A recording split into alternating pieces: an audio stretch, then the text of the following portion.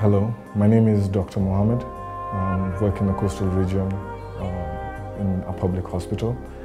A few years ago, while I was studying fresh in internship, I got an injury, a needle stick injury that was contaminated with HIV, 2 of them in the space of a month. I underwent treatment and I was okay. A few months later, I had a child who was in bad condition, who was also HIV positive, and we needed blood very urgently. There was no blood in the entire coastal region, and so the only way to save this child was to donate my own blood. A sample of my blood was taken to Nairobi blood bank. Here it was tested, and a few months later I was given the results that I was HIV positive. When the results came back, I was very, very distraught.